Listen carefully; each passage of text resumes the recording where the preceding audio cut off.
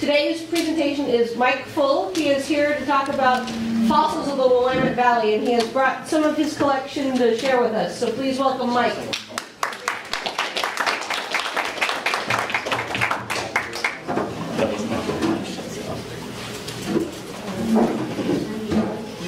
All I have to do is figure out the new electronics here.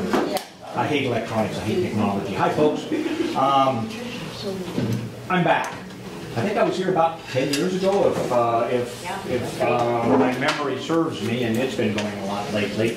But we've been busy in the last 10 years, so I got invited back. Thank you very much. And I got to tell you, more than anything else, my wife thanks you. I'm now retired, and my wife finds that to be somewhat of a trial. Apparently, she thinks that me being retired is one of the harder things in life. Bless her heart. Anybody here from the South? Come on, you can't all be Yankees, right? Okay, yeah. If you're from the South, you're going to know that anytime you say, well, bless her heart, that the next thing that you're going to hear out of your mouth is like a stab in the back from it. That's the way Southern folks do that. But my wife, bless her heart, seems to think that me being retired is a trial for her, that she has to keep tabs on me all the time, like, oh, don't play with that, you'll break it. Put your pants on if you're going to answer the door. See, I told you if you played with that, you'd break it. So when I get to come out here and talk to folks about the fossils that we find here in the Willamette Valley, she refers to that as being able to show the folks old bones that are almost as old as I am now. Meaner woman you've never seen in your entire life. And Susan and Dorothy can both tell you that. Because I know she's mean to me, isn't she, Dorothy? Isn't she, Dorothy? She's mean to me. It's fine. So, today, I got the... Nope, I didn't. Ha! Now I've got it figured out. No worries now, Tom.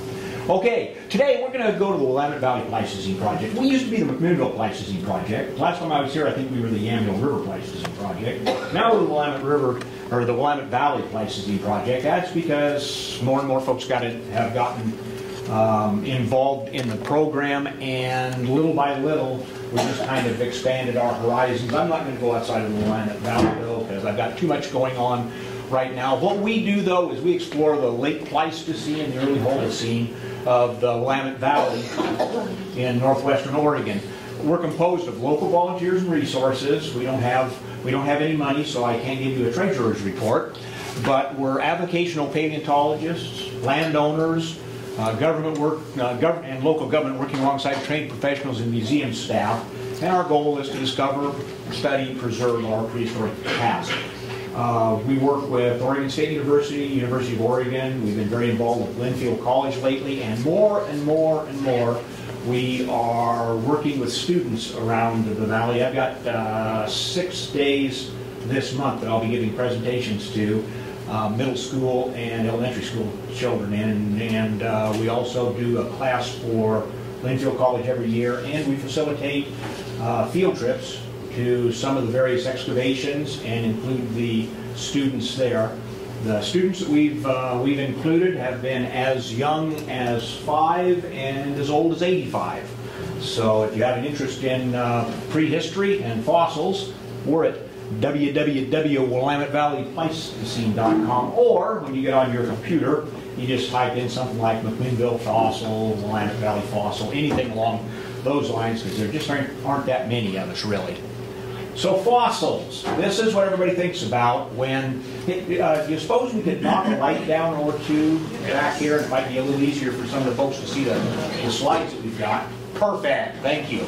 Okay, this is what everybody thinks about when we're thinking about fossils, right? The first thing that goes through somebody's mind is we're going to see some fossils out here, and the word is what?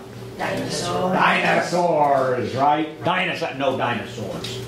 No dinosaurs. The only reason you think dinosaurs when you think fossils is because a group of Tyrannosaurus got together about 63 million years ago, and they hired a really, really good PR agent, okay, and he started talking nothing but dinosaurs and tyrannosaurs and all that, and they got real officious, and all of a sudden, right out of the sky comes this comet and wipes them all out. Now, that's the truth, and you heard it from me. So, here's Yamhill County during the time of the dinosaurs. Okay, we were an ocean. there wasn't much going on. There were a few ichthyosaurs swimming around, but they're not really dinosaurs. There was a lot of stuff going on under the ocean, and if you go over to the coast where the banks are eroded, you'll find some really old fossil clam shells and things like that. Not really very exciting.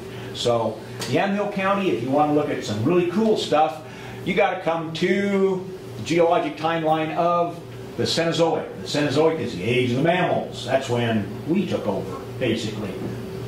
We took over about 65 million years ago when the dinosaurs had a really bad day. And here in Oregon, if you're standing out on your lawn and you dig straight down, sooner or later you might be really lucky to find a fossil. A little harder to find one than that because something doesn't die virtually everywhere. But what you find is that about after you've gone through the topsoil, about every foot you go down in the compacted medium around here, you're traveling back in time about 1,000 years. So I can look out my back door, and if I stand in my backyard, I'm at the present day. And if I start down the bank toward the river, I'm one of the lucky guys, I look out onto the Yamhill River. When I get to the bottom of the Yamhill River and stand on that compacted blue clay down there, I'm standing on compacted blue clay, which is decomposed volcanic ash from the boring ash flows that ended about 50,000 years ago. And I know that because I had to take some classes in college so I could talk to folks like you, and my mentor has been Bill Orr, who wrote the book on such things, and he says those are the last of the boring ash flows out of the Portland area. Not that they were boring, but because they came out of the boring area, and volcanic ash decomposes into blue clay, the type of blue clay you see around here. If you're looking at blue clay, you might be looking at that. You might be looking at, say, the Mazama ash fall, which was about 6,000 years ago, 6,500 years ago, something like that. And it's also decomposed into blue clay. So what we're looking at is kind of the blink of an eye, geologically. It's pretty recent stuff. It's all the way up there at the top. Now, the Holocene, that's kind of an artificial timeline that we created to say everything after the ice ages. The last ice ages ended about 10,000 years ago. That's the last ones that we know about. Of course, there might be another one around the corner coming here, but people live in the present, in the moment. And 50,000 years ago seems to be a long time to people, but geologically, it's the blink of an eye. What we have in the valley here is a beautiful compilation of the strata from about 50,000 years ago on the bottom of the river right on up to the present day, and what we find in that is bones that we can radiocarbon date. The McMinnville mammoth and the McMinnville bison 1 that are being excavated right here in the city limits of McMinnville, they date back to in excess of 51,700 years. Just over that, there's another layer that we found more bison bones in, McMinnville bison 2. He's about 32,000 years old. On up the scale, the McMinnville sloth, which was found right off Joe Dancer Park, as a matter of fact. He dates to about 16,600 years old. And the Gilpin Creek mammoth, do any of you folks remember, oh gosh, it's been almost probably 15, 16 years ago now, something like that. A couple of kids found a mammoth tooth in a creek in McMinnville. They went down to the Tonight Show. Jay Leno interviewed him about the McMinnville, the mammoth find in McMinnville. That was on Gilpin Creek, and that's about 12,800 years ago. Right in there was when the Brett's floods were coming through, and everybody, you know what the Brett's floods are, the Great Ice Age floods, the Missoula floods, everybody's kind of heard about them. Well, when you're talking about them in the Willamette Valley, you're not talking about this rushing wall of water 120 feet high moving at 60 miles an hour. That was up in the gorge. That was up along the Columbia. When it came rushing down the Columbia and hit that narrow chokehold spot near Portland, it washed up the Willamette Valley. When it washed up the Willamette Valley, it wasn't this huge wall of water. It was basically water that was backing up. So if you're a herd of mammoths standing around eating grass, the next day you might look down and notice that you're knee-deep in water. So you'd move up the hill a ways. And the next day you'd be knee-deep in water, so you'd move up the hill a ways, and the next day you'd be knee-deep in water. When the water finally stopped rising, after a while it receded, and as it went back down the hill, you moved on back down the hill and repopulated the area. So there was no catastrophic huge, terrible flood in here. What we see for the floods in the Willamette Valley and around McMinnville is this nice, fertile soil that we can grow wheat and grass and corn and wine in, or grape for wine in. So the ice ages were really kind of cool for us. It filled the valley with this great soil that we all enjoy. That's, in a heartbeat, the geologic timeline. So what do we have around here? The Ice Age megafauna of Yamhill County. Willamette Valley was an Ice Age Serengeti. This was a cool area. A lot of the stuff that we find out here, and not the stuff I've got on the table out here, because if I showed you a bunch of deer bones and elk bones and beaver bones and muskrat bones and stuff like that, they would look just like beaver bones and muskrat bones and elk bones and deer bones of today. They would just be 50,000 years older. So the stuff that I brought up here for you to look at is some of the animals that have gone extinct. For hundreds of thousands of years, we had herds of these really exotic animals up and down the valley. We had herds of bison that would migrate up and down the Willamette Valley. We had herds of horses that would go up and down the Willamette Valley. All these really cool stuff, along with sloths, a couple of different kinds of camel, 2 different kinds of elephant, were right here in Yamhill County. And what we do is go out, find these fossils, find people that have found these fossils, hopefully use them as resources, and collect them. Everything that we collect stays in the public domain. We don't collect it for, gee, Mike Full wants to have a collection of fossils in his house. These are all in a database that can be found online, that's open to researchers. We've had 2 master's theses address our fossil database so far. All of this information will stay in the public domain, will stay live, and when I'm finished collecting down there, it's going to go to a proper educational institution. Right now, Linfield College is expressing a little bit of interest in it. U of O has expressed a lot of interest in it. City of Tualatin wants it very badly. So it's going to stay in the public domain. We're not collecting for ourselves, and our volunteers know that before they go out in the boat. And I tell folks when they go out in the boat with me, we're going to go out the river, we're going to look for fossils. You might find the coolest, neatest, rarest, most valuable fossil in the world. I will take your picture with it. I will give you all the credit for it. I will write you up in the website. You can come visit it anytime you want to, because at the end of the day, I'm going to take it away from you. And the reason for that is we've got some fossils, like we have a pelvis out of a mastodon that's about this big.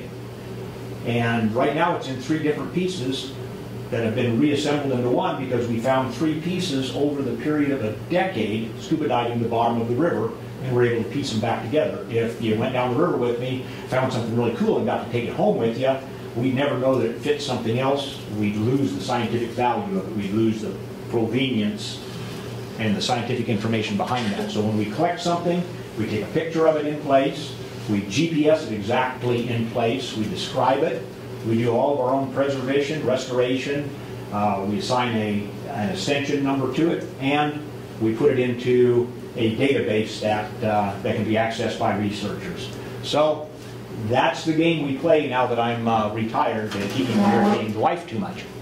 Today we're going to take a trip into the past and get a glimpse of some of the wondrous beasts that once inhabited the county, and we're going to do that by looking at their fossil remains. We'll take a look at the most recent discoveries, because like I said, I was here about, was anybody here when I was here last?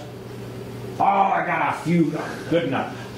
I will call you my fans, okay? This is the #1 table over here. This is my fan table. Okay, we'll look at some of the more recent ones that you guys haven't gotten to see and hear about yet. And then we're going to take a look at some of the ongoing projects, educational projects, because, like I said, more and more we're getting involved with students in the area, and a lot of what we do is through the slave labor of the children that I managed to drag down the river and force to have fun. Columbia mammoth.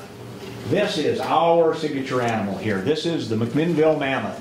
We have found fossil remains of many mammoths along Yamhill River, probably a dozen or more, since we've started looking, ranging from juveniles all the way up to very large adults. The Columbian mammoth stood over 12 feet high. He was the largest elephant species that ever lived, and it's believed to have gone extinct about 12,500 years ago. They have found some fossils in pockets that may have actually escaped the Great Extinction that may have lasted until about 7,000 years ago. And in fact, mammoths, the woolly mammoth, a shorter, dumpier, ugly cousin of the great Columbia mammoth. Everybody's heard of the woolly mammoth, right?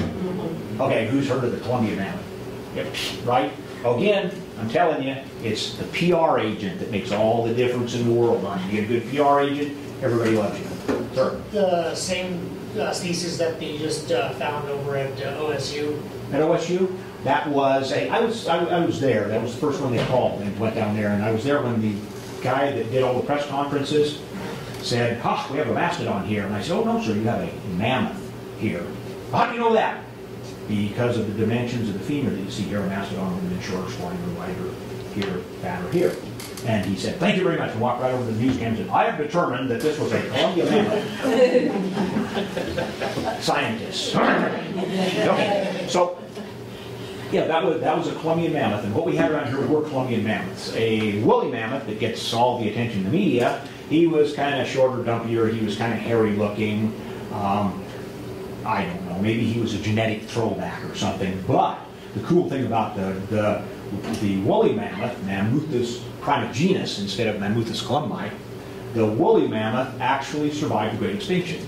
They survived the Great Extinction by downsizing because when the ice ages ended, the ocean came up and it trapped some mammoths on an island off of the Russian coast called Wrangel Island, right off of Siberia.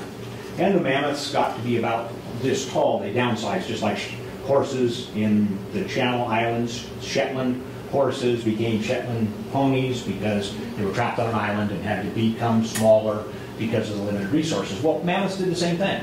And there they were on this island called Wrangel Island in the Bering Sea, right off the coast of Siberia, living a happy life until some Siberian seal hunters came along about 4,000 years ago. And they were out looking for, of course, seal oil and whale blubber because that's the sort of thing they eat. Anybody here eat muktuk, whale blubber? Nobody's eating muktuk? You nasty, isn't it? Nasty. Have you tried seal oil? No. It's worse. It's worse. Okay. So I can't really blame it on the Siberians. Because if I was out there looking for seal oil and muktuk to eat, and I came across an island that had something as tasty looking as this on it, I'd eat every last one of them too before I ever went back and had another whale burger out there. So 4,000 years ago, mammoths become extinct through human overpredation. But think about it, 4,000 years ago, they were making the pyramids in Giza. This is into historic times. We know all about the pyramids in Giza because they wrote about them. This is historic times that we're talking about. Mammoths made it into them. They came this close to beating extinction. This close. Everybody has a bad day once in a while. We find a lot of these remains. They're one of the most common of the remains we find in the Willamette Valley. Not because they were the commonest of animals. The commonest of animals, of course, would have been little birds, salamanders, frogs, mice, rats, beaver, things like that. But all of those animals have much smaller, much tinier, much more fragile bones. And when you wear out of the bank and go tumbling down the river, within a season or two, you're nothing more than silt and mud. You get ground to pieces, whereas a mammoth bone can be so big that even if it gets ground up into tiny, tiny little pieces, those tiny, tiny little pieces are still mega cool looking things. You can actually see the gravel in this bone here that was part of the gravel stone matrix that it was in. So we find a lot of mammoths because mammoths were common and mammoths were big. And the bigger and more robust the animal, the more common it is, the more of your fossils we're going to find. The Columbian mammoth, all over McMinnville, we know that there were babies here because we have found baby mammoth teeth. We know there were giant mammoths here because we have found a tooth stub or a tusk stub of a large bull mammoth that probably would have been 12 to 14 foot long if we had found the entire tusk. It's this big at the base. Fairly common, and they apparently had a stable community and lived here probably year-round. This is a single tooth from a Columbian mammoth. That's off of an adult.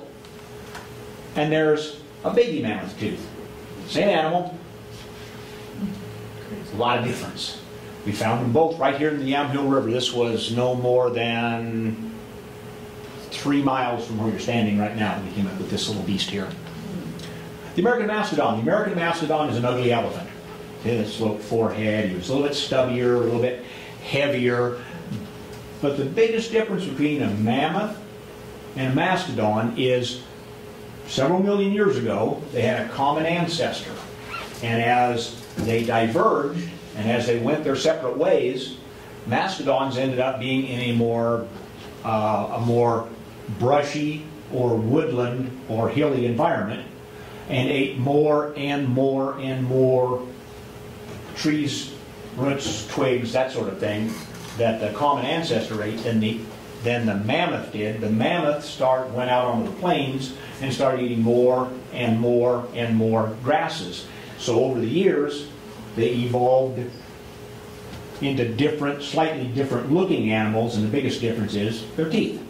A mammoth has a big grinding surface on their teeth, and they grind grasses up like this because grasses are high in silicon, and if you don't grind them up, you can't get the nutrients out of them. If you can't get the nutrients out of them, you starve to death. You can eat as much as you want, but you'll still starve to death. That happens to horses today, right? When a horse gets real old, what do?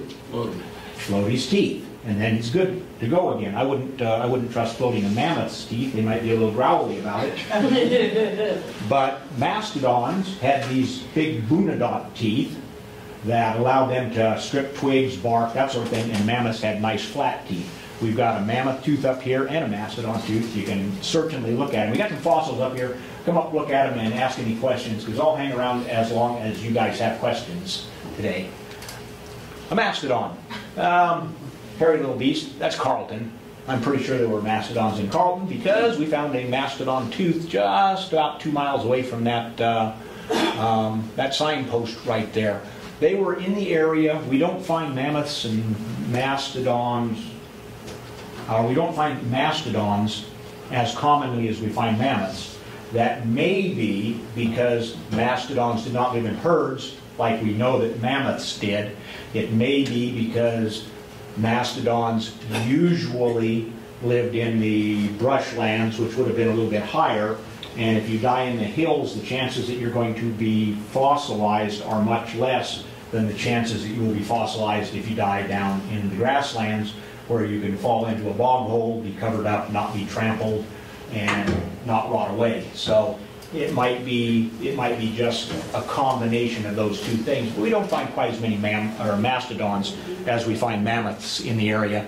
This is a baby mammoth tooth, and that's off the North Yamhill River, just a couple of miles from that the last signpost on it. The cool thing about this particular baby mammoth tooth here is that this guy and I were down looking for fossils on the river, and we were finding nothing. And I turned him around and I said, "Richard, what we need here is a quest for the day." He looked at me kind of like, "You're being stupid again, Mike." He does that a lot. It's probably a genetic defect on his part. And I said, "Look, we need something to be looking for. And today only, just today, we're going to find a mastodon tooth." And he says, "Oh, okay. All right, go."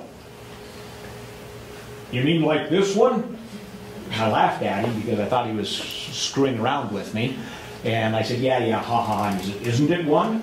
And I turned and looked at him, and he's holding up this baby mastodon tooth. Out of everything I could have said, like 30 seconds afterwards, he's got this in his hand. So a week later, my buddy Marvin and I are down the South Yamhill River, and we're looking for fossils. And we pulled up at this one bank, and I got the boat out, and I'm going to scoot the bank up onto the bar here. But before I did that, I looked at him and said, "Marvin, you'll never believe what happened last weekend when Richard and I were down there," and I related this story to him. And he said, "How interesting," or something like that. He looked at me like I was crazy. That's probably a genetic defect on his part. And I looked at him and said, "What we need today is a quest, just like that one. Marvin, today we're going to find a mammoth tooth." And he said, "Okay." And he turned around to look for the mammoth tooth. And I grabbed the boat, to pull it up onto the shore so I could look for mammoth teeth, and I looked between my feet and there was this mammoth tooth right here. I brought it along so I could tell you that story today. And there it was. So I hope you know what we're going to be doing on the river this summer when we go down there.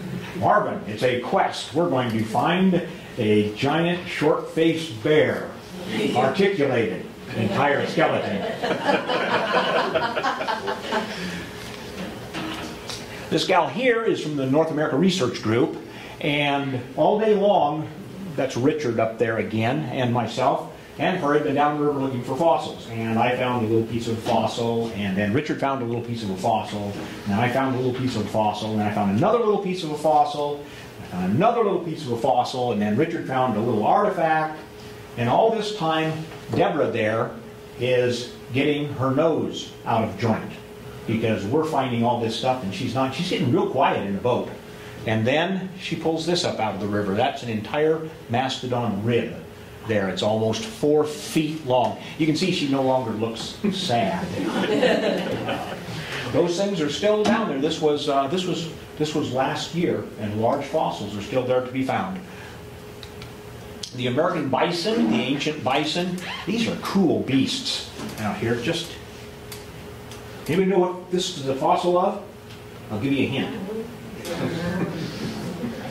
These things were ginormous. They have an entire skeleton of one that they dug out of a bog on the high school grounds in Woodburn. That's part of our project, is the Willamette Valley Pleistocene project, is the Woodburn High School project down there. And David Ellingson, the high school teacher down there, has assembled this entire thing. I got to put the skull back together on it. It's like this wide. It's ginormous.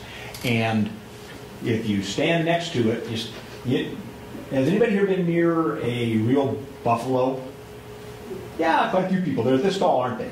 You can walk up to him, look over the back of him. A real big bull, he might be up in like this. Top of the hump on a bison antiquus, just over 8 feet tall on the one we call the big boy. I'm telling you, there'd be some ribs to eat on that. That'd be some tasty eating, it'd have to be. They were a huge beast, and they were real common here in the Willamette Valley. We've gotten more bison fossils than probably anything. You know how the traffic is in Dundee nowadays. Think what it'd be if you had to wait for a herd of them to walk past you. I'm pretty sure that they wouldn't be too intimidated by one of these little hybrid cars that run up and down the road right now. Eat that thing like... They look very much like a buffalo, but a buffalo on steroids. They were big. And we've got one partial horn core off of one that may have been even larger. We may have the very first bison latifrons, that is giant forest bison, to be discovered in Oregon. We're waiting information back from University of Idaho on that to see if our horn core measures up to their standards. A couple of 4-H kids. I've got 3 different crews that go down the river with me, and I force them to run around in the river and look for fossils out there. Came up with this one just just the year before last. They didn't get down last summer on it, and you can see they were pretty happy kids about finding that. Joni and I have known each other since college. She comes down the river with us every year, does some scuba diving with us, and that's an absolutely gorgeous bison molar. And if you notice all of these pictures out here, generally somebody acts like they're really excited and smiling when they find one of these fossils. It's kind of cool. To me, I'd rather find one of these than a gold nugget down there on the river. These have just got history. You can hold it in your hand and you can just feel the history in these things. It's amazing. I love that old river and looking for the stuff in it. Now the horses, we find a lot of horse bones down on the river, and you might think that you expect this, except the horse bones that we're finding are 16,000, 18,000, 20,000 years old, and as we all know, there weren't any horses in North America. And horses actually evolved in North America. They were these little tiny 4-toed things, and then they were these little tiny 3-toed things, and then there were these little tiny 2-toed things, and then there were these little tiny 1-toed things that actually looked kind of like a horse. They originated here in North America, they evolved in North America, but they migrated, and they migrated across the Bering Sea land bridge into Asia, and they spread all the way across the world. And then, at the end of the ice ages, they all died out. Here in the Willamette Valley, we've got what are probably, now, the horses are cool. Anybody here that does not like horses? If there is, don't put your hand up, because the rest of the folks here will probably set up on you and beat you. Everybody loves horses. It's something in human nature to love horses. So everybody that finds a horse, every one of these scientists that finds a horse, they look at that horse and say, look, I've found a species of horse. We will call it Equus microfoli. And they have like 50 species of horses in North America. Well, there's probably 3. It's just that everybody likes to name horses after themselves because everybody loves horses. We had one horse that was very much like modern horse. That would have been Equus, Equus ferus, the wild horse. And there was another one that was a subgenus of the horse, subgenus Asinus. And that would have been best called the American onager, the American zebra, the American ass. No, that's me. It would have been along one of those. It would have looked probably something like a zebra. So we know that because of the teeth. Cool thing is, if you find a fossil tooth, you basically got the animal.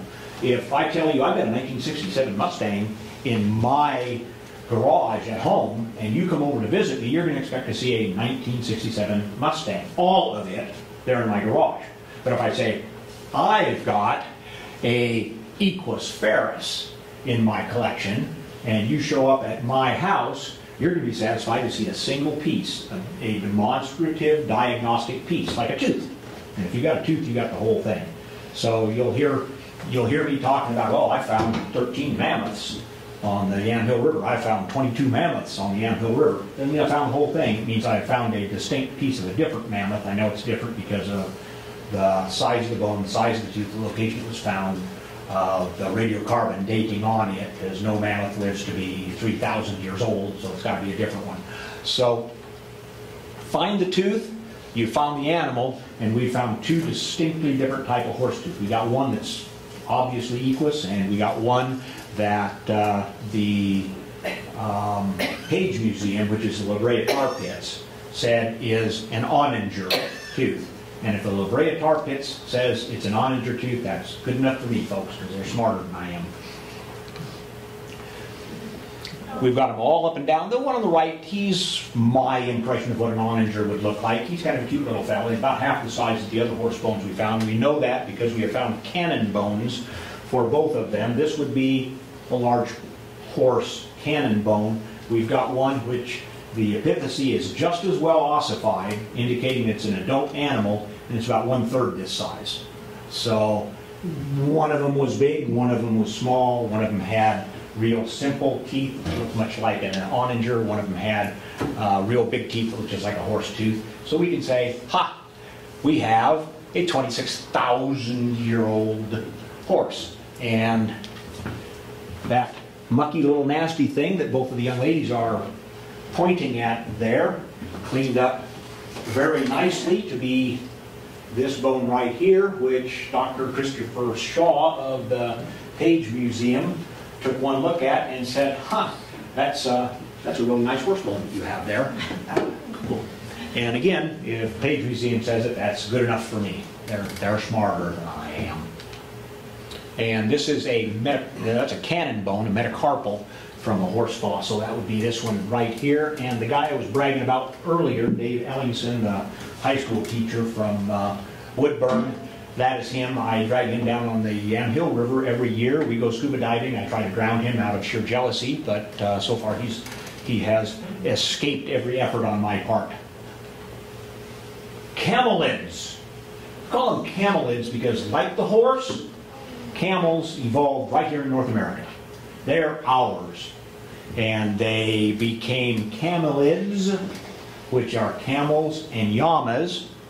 And camelids migrated north, and camelids migrated south. In the south, they became llamas, vicuñas, guanacos, and alpacas. And in the north, they spread across Asia and into Africa, and they became the 2 species of camels, what is it, dromedary and, what's the other one? Racking? There you go. One hump or two, okay? Just to make it easy, one hump or two. But they were ours originally, and at the end of the Ice Age, here they died out. We don't have very many of them. As far as I know of 4 fossils that have been found west of the Cascades in Oregon that are that have been identified for sure as being camel. One of them was in some gravel deposits in Portland. One of them is a toe bone out of Woodburn, and we have a tooth of a Hemiauchnia macrocephala, which was the large-headed llama, and a tooth of Camelops hesternus, which is the giant Ice Age camel, and they both came from right here in the Yamhill River, just a few miles from here. So the Yamhill River has proven to be an outstanding source of fossils that we know should be here.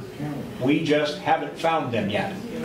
Camelops here, he probably looked an awful lot like the camel of today. His bones look almost indistinguishable from the camel of today, except of course he was bigger. And he may not have had the hump. That might have been something that they evolved after they had migrated across the Bering Sea land bridge. But he would have been easily the size of a plow horse. He was a big beastie. Old identity. We had this fossil in our collection for almost 12 years before Christopher Shaw from the Page Museum was down visiting us, or up visiting us, and he took one look at it and he said, "You've got this one misidentified, you better open up a new page in your book. That one's Camelops hesternus, that's not a bison." Bison and camel teeth look very much alike, and without an awful lot of familiarity with them, you're going to have a hard time telling one from another. And almost everybody that comes to me with a fossil that they found off of the Yamhill River or the Willamette River proudly shows it to be a camel tooth. And when I tell them, no, that's a bison tooth on it, it's terrible, they almost cry.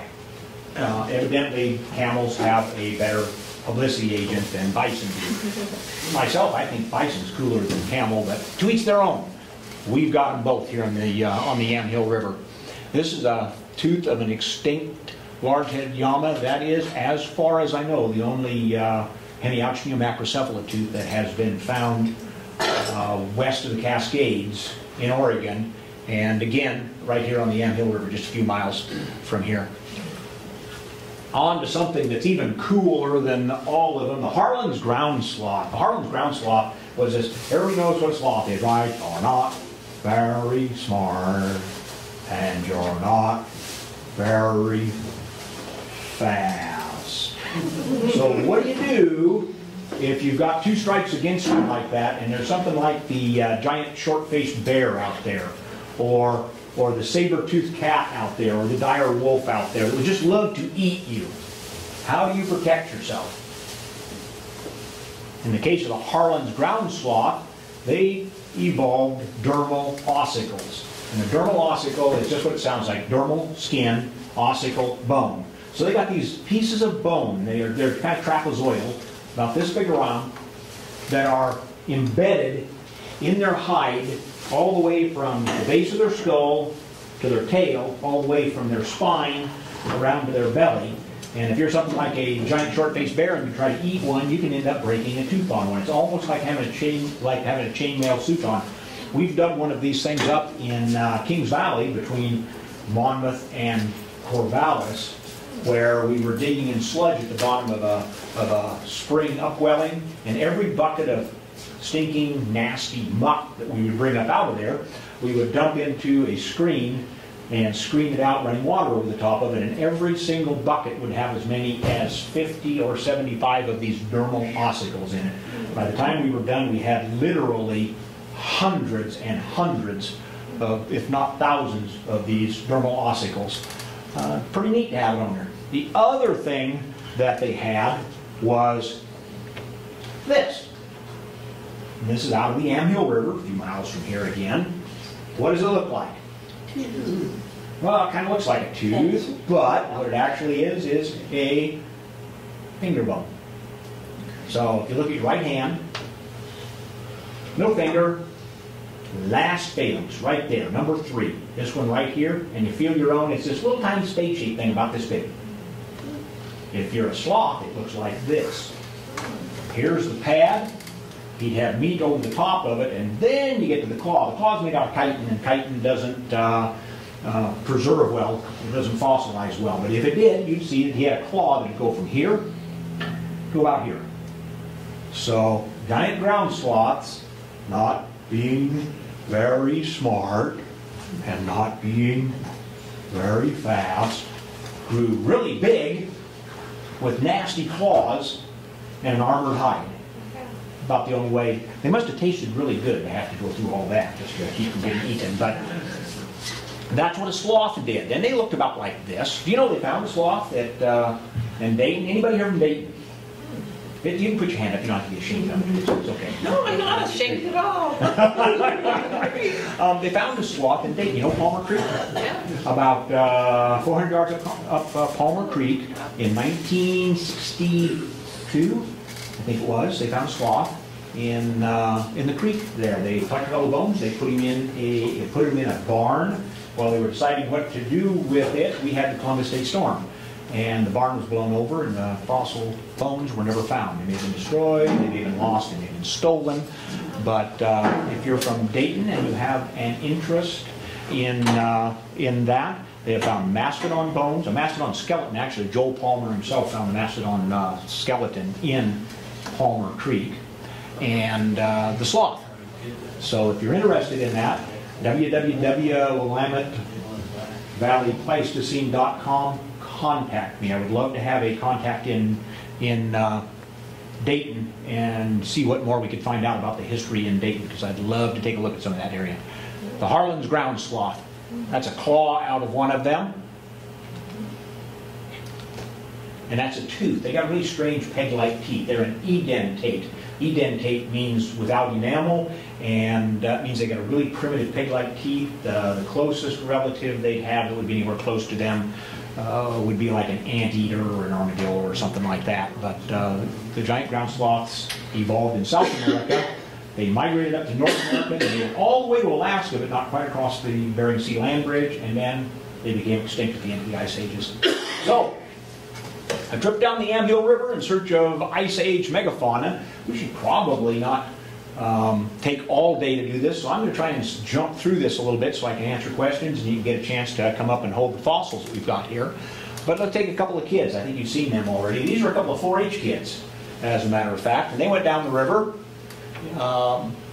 year before last in our little boat looking for ice age fossils. When you do that, this is the Yamhill River. Most of the people I've grown up having folks say, oh, that dirty old river, oh, that dirty old river, oh, that dirty old river. I've loved it. I've lived on that river my whole life. This is typical Yamhill River. You look for banks like the one on the right over here, which is a cut bank that might have fossils in it. You search the river, you wade it, you look carefully for anything that may have washed out of the bank. You find gravel bars like this, you pick through it and look for fossils. And if you have a keen eye, if you're really good, you'll find a little piece of bone like that. And every piece of bone, no matter how small it is, gets a number, a tag, a GPS number, photographed, entered into the database, because if you start following all of those, we have 40 years of data now, believe it or not. 40 years of data on where little things like this were found, and you can actually follow them upstream. And if you're lucky enough, what you're going to find is the Yamhill River, a hypothetical section of the Yamhill River, in the summer gets these gravel bars on it, and if you're real lucky, you find a fossil like that, and then you get hooked like I did. And you look some more and some more and some more and some more, and the first thing you know, you got a bunch of fossils along the river, but you start noticing that they're in collected areas. So you haul out your scuba gear and you go look for some more, and you end up saying, well, gee, now they're really in one area. And then you look for an area like this where you find them in situ, either wearing out of a bank or up a creek. We found them both ways on the Yamhill River. All it takes is 40 years of practice, and you start finding stuff like this. So, see the fossil? Nobody sees the fossil? Or everybody else see the fossil? That's a bank of the Yamhill River. There's a fossil. And you start to carefully excavate it until you can excavate it from an in-situ bank. An in-situ bank just means that this is where the fossil came from. That fossil was deposited there, and it isn't just rolling down the river like that little piece of bone that you saw that this kid found earlier. And when you get it all out of there, you take it back, preserve it, look at it, and study it. This, held up against other fossils that we've already found, turns out to be part of the left scapula of a Columbia mammoth. Kind of cool. And in fact, we can look at this even more. And this has got a laser pointer on it, doesn't it? Let's see, is that the middle one? Yeah. See this right here? That's a hole in the bone. It is a low-speed compression puncture of this bone.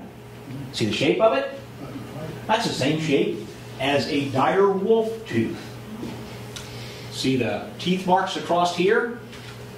And the chew marks here? Cool.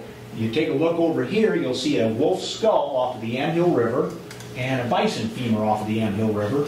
And if you hold the wolf carnassial teeth up to the end of the bison bone, you'll see that the carnassial teeth exactly match the gnaw marks in the bison femur.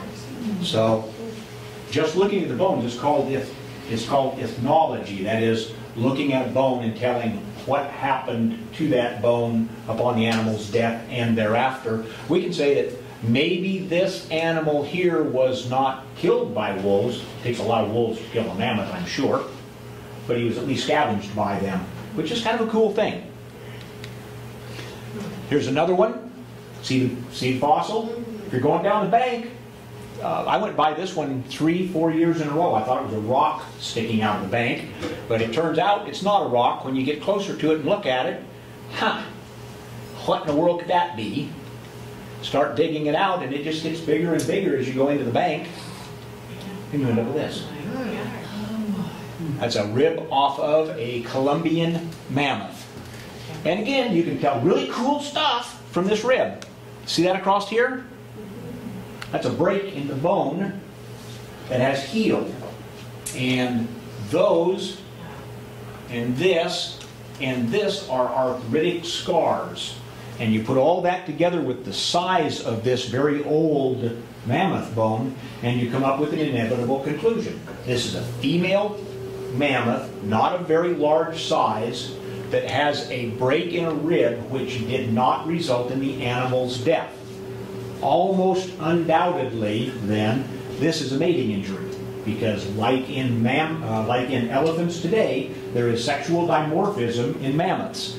The male is bull mammoth is a lot bigger than the cow mammoth, and oftentimes with African elephants, with elephants, modern elephants of today, in the course of a bull covering a cow, the cow ends up with breakage identical to this. The simple fact is, when you're as big as an elephant, if you fall down hard enough to break ribs on one side of your body, usually you don't get back up. That's usually a catastrophic type injury. So if you got one that's readily healed on it, if we extrapolate this bone to the modern day and look at it, again, it's ethnology. It's the ability to look at a bone and say, what caused this animal to be the way this animal is. It's kind of a fun thing to do. If you look at it long enough, it will talk to you. Finding an in situ fossil location can lead to a detailed site excavation. This is the McMinnville mammoth site, where the tusk and most of the bones from the McMinnville mammoth came out of, and we've been excavating it for a number of years. There'll be a number of years in between where we can't excavate it because, frankly, it takes a whole bunch of volunteer time, volunteer effort to open a site up like this one and get it working. This is Chemeketa Community College in there right now. We've had Chemeketa Community College, Portland Community College, Linfield College, McMinnville High School, Woodburn High School.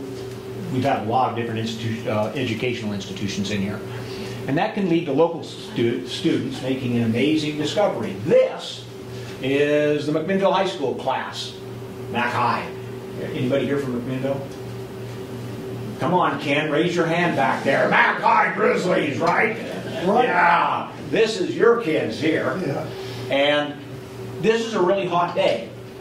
And Do high school students work very hard when you've worked them really hard and it's a really hot day, Ken?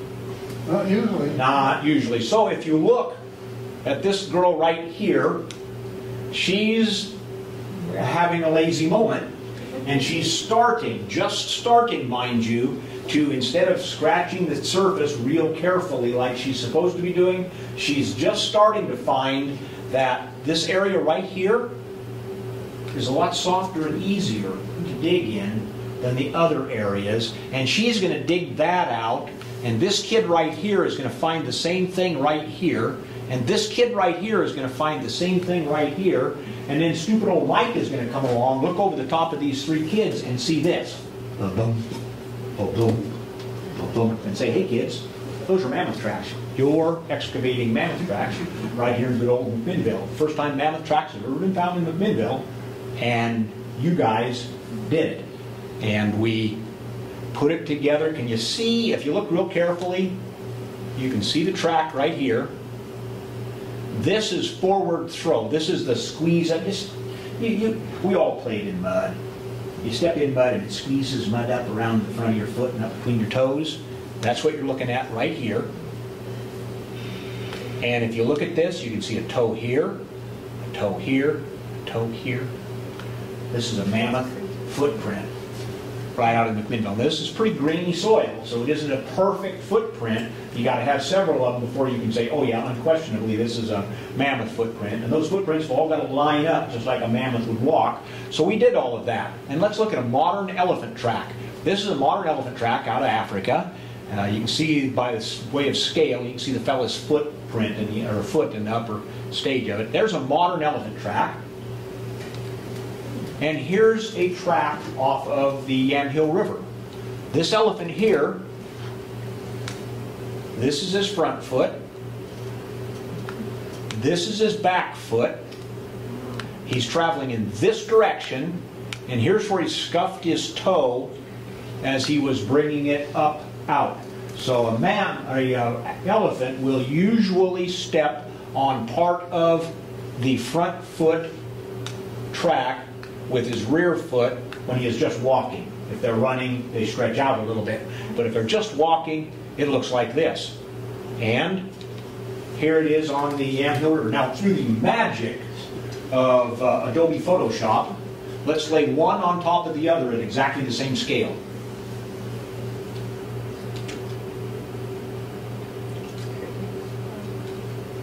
Kind of convincing, isn't it? And we've got a full track line of them right across our site. The cool thing about it was, about the time we got to looking at that and finally started figuring out what we were dealing with, we also found that there were ground sloth tracks and bison tracks in the same area. The area that we're digging this this mammoth up was apparently a riverbank where the animals came down to water, and we've got a whole series of tracks down there. Unfortunately, we've also had a huge bank slide right on top of the place, so it awaits maybe even another generation, but at least a lot of volunteer work and some funding before we can get back down and actually do a good study on these. We developed these tracks the last week of our excavating season out there, so we didn't have a lot of time into it. But again, it was one of the coolest things that we've come up with. Oregon State University has acknowledged our find of mammoth tracks in their museum, or excuse me, University of Oregon, in the Condon Museum, and has a large map up on the wall of different fossil finds in Oregon. And if you go to McMinnville, you're going to see a picture of a mammoth there with the caption "Mammoth Tracks" underneath it. And almost everything that was done by our area students and the help of the volunteers around the area. So if you're interested in it, this is where we're at, or type anything you want in there, or get rid of, or get a hold of, rather, get in contact with Mean Susan over there, my sister. Raise your hand, Susan. That's Mean Susan, my sister, right there, or Dorothy, my mother, right there. Raise your hand. Yeah! Wait a minute. Dorothy. If I can answer questions, I'll stick around as long as you want. If you want to come up and take a look at the bones, please feel free to do so. Handle them carefully, because You know, they've been around for nearly as long as I have, so they're fragile. And I'll answer any questions for you. I'll stick around as long as you want, or take off whenever. Thank you very much. Appreciate it. Thank you, Mike. And the dear fossil myself, I really think we owe you a mammoth applause.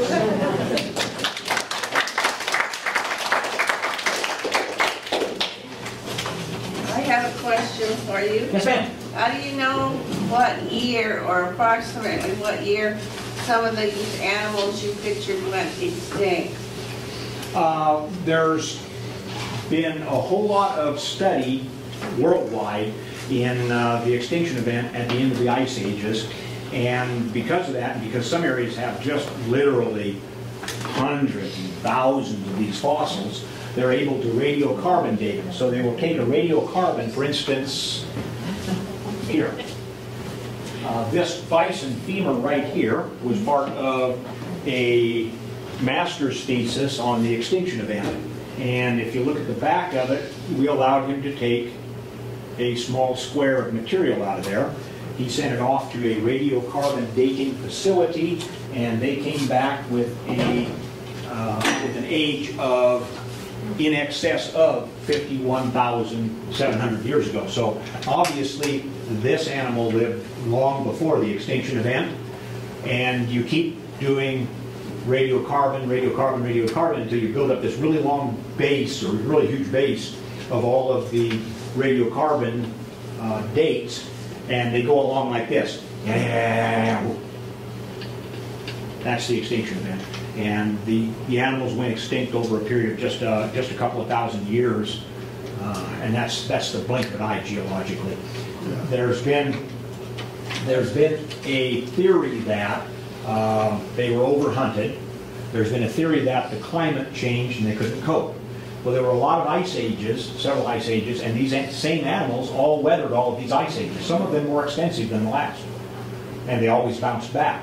The only real difference between the last ice age where they all went extinct and the previous ones was in the last ice age where they all went extinct, the Bering Sea land bridge opened up, and there's evidence that a super predator invaded North America, and that would have been us. And the extinction event seems, and this isn't proven, it's still theory, the extinction event seems to have started up around Alaska somewhere and progressed south at about 12 miles a year. And anthropologists say that hunter-gatherer societies move approximately 12 miles a year in order to sustain themselves, because they wipe out all the game for 6 miles in every direction, and then they pack up and move. Well, it seems like there's a pretty solid correlation between the extinction event and 12-mile per year migration of humans from Alaska all the way to Monte Verde in the southern part of South America. Yes, ma'am. How do you get the things so shiny and polished looking? Most of these, particularly dental material like teeth and tusks, if you find them in the water and you take them out and you set them out at home and you call somebody up and say, come look and see what I found, within a day or two, they're going to start falling apart for you. They're going to crack and exfoliate and fall apart. So what we do is take a water-based polyurethane. We'll take we'll take something like a tooth and put it in a Ziploc bag with a little bit of water in it so that it's 100% saturated, and then we'll poke a pinhole in it. And we will let the water leave this so slowly that it does not, that it dries at about the same amount inside and out, so that the outside of it doesn't crack, split, and fall apart. And when we figure we have it just about right, and this takes a lot of years of trying, believe me, then we'll start saturating it with a water-based polyurethane. And we thin the water-based polyurethane down to where it will displace water inside the fossil. And if we do it slowly enough, if we do it carefully enough, we'll get a fossil that has kind of a little bit of shine to it, but it's been cleaned, it's nice, it's clean, it's stable. Now, some of the other bones, this one has only one coat of polyurethane on it. and that's because it had suspected butcher marks on it. We wanted to send it off to a BLM scientist in Utah that specializes in butcher marks to see if they were or not. The results were inconclusive, unfortunately. We didn't want to touch the bone until we knew for sure, so we sent it off in a baggie of water, and it came back in a baggie of water, and then we dried it and put 1 coat of polyurethane on it. If there's scientific, everything that we find, we look for butcher marks on. We look for teeth marks on. We look to see what we can get, what information we can glean from it first before we do any preservation on it, because we do not want preservation work to hide or cover up or mask scientific data.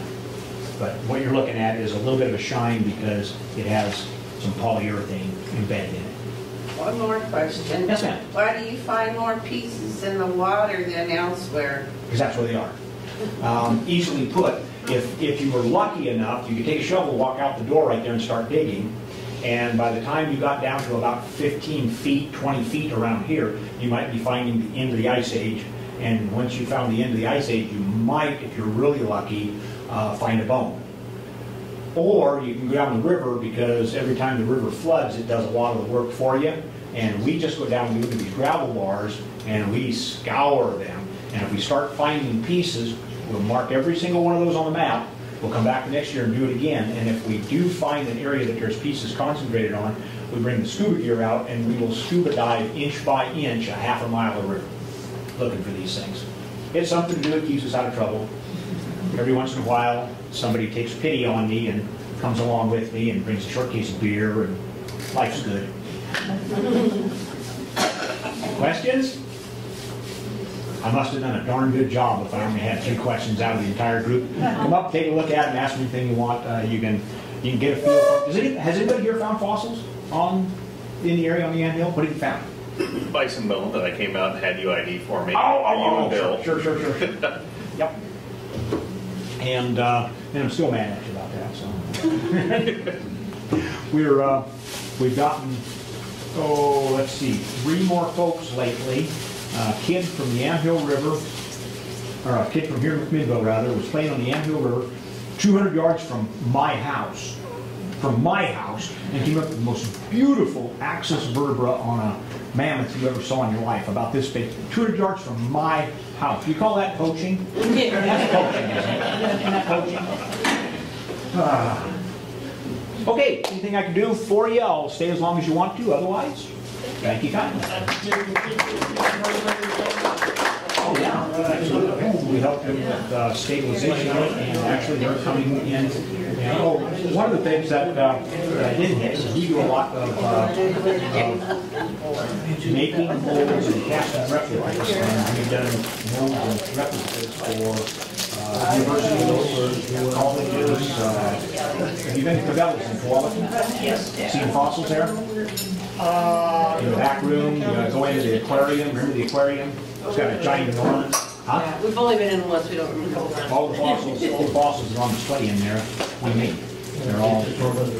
Well, thank you very much. Support his organization. We're fellow history organizations, albeit separated by tens of thousands of years. But just one tens of thousands of years. I'm going to declare meeting adjourned. Just want to remind you, country dancing April 23rd. The next general meeting is on a Tuesday, May 9 at 6 p.m. That's the Volunteer Appreciation Day. And then Father's Day, June 18, 1 to 4. So feel free to come up and check out everything. Thank you for coming. Yeah, thank you very much. That was very interesting. It was. Thank you.